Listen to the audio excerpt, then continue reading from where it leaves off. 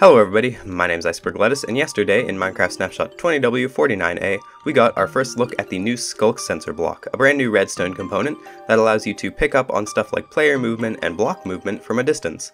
So there's a lot of new cool stuff that is made possible with this addition, and I thought it would be fun to do a little mini-series sort of thing, where I talk about some new contraptions that I have built using the Sculk sensor and how useful they are. So today we're going to be talking about transmitting wireless redstone signals without interference. So we'll talk about what that means in just a second. Let's get right into the video.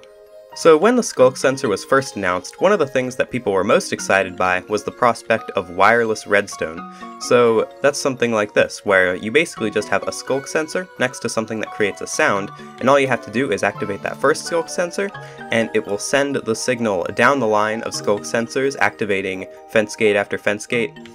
And you could have something that activates on the very end of the line. And you could have a signal being sent from point A to point B relatively quickly without any actual redstone, and this could go through walls and in different directions and stuff.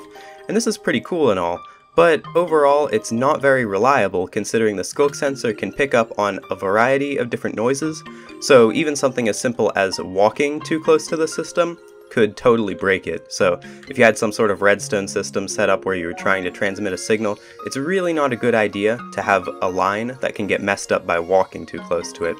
So when the Sculk sensor was first announced, I was kind of worried that it really wouldn't be that useful.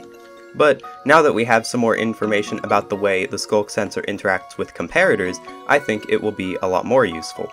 So in case you're unaware, the way the Sculk sensor works with comparators is that it will transmit a different signal from the comparator based on what sound it hears. So, for example, walking will output a signal strength of 1, whereas a piston firing will output a signal strength of 15. And this is very useful to us because it allows us to make a system that can only pick up on pistons firing very simply. So, in case you're not very well versed in redstone and you don't know how a comparator works, it basically will only output a signal forward if the signals coming in from behind are greater than or equal to the signal from the side.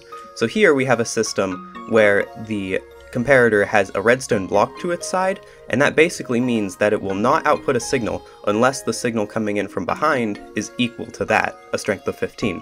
And this will only happen when a piston fires, or an explosion happens, or lightning strikes. Those are the only things that cause a signal strength of 15. Oh, and using a fishing rod, I think, but you don't really need to worry about those things because you can control where explosions and fishing rods happen, and you can set up a lightning rod to stop lightning strikes. So that means that this system will basically never accidentally go off. It will only fire when we set off that piston. You can see the light lights up right there. If I walk near it or anything like that, it won't light up the light. So we can use this to basically create a module that will only detect pistons firing and then fires another piston, which will be sent down the line, and we can create a chain of these things in order to make a wireless redstone signal that cannot be interfered with.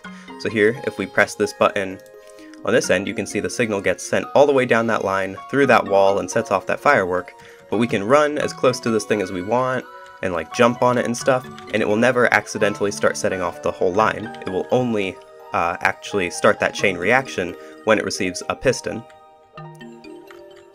I think this is most useful because you can make weird shapes like this that snake along in odd patterns. So here you can see if we fire this, it will travel all the way along that signal. You can make these in any shape just as long as this piston is in range of the next Sculk sensor. So we already have lots of systems for quickly transmitting signals on a straight line, but making systems like this that go in weird shapes is pretty difficult, so I think that will be what systems like this are most useful for. Overall though, I'm not really sure how useful the Sculk sensor is going to be for sending wireless signals. We already have quite a few systems for getting a signal from point A to point B, and I'm not really sure that having it be sent wirelessly without any actual redstone lines is going to be that useful. Sending a signal through walls is cool and all, but I can't really imagine a whole lot of scenarios where that's going to be incredibly useful in redstone contraptions.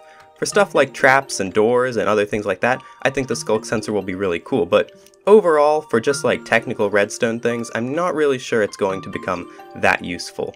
Things like this are interesting, sure, but they're not really the most efficient way of doing something that we can already do. So, overall, very cool, but I'm not really sure it's going to be useful. Anyway, thanks for watching, and I'll see you next time, everybody. Bye!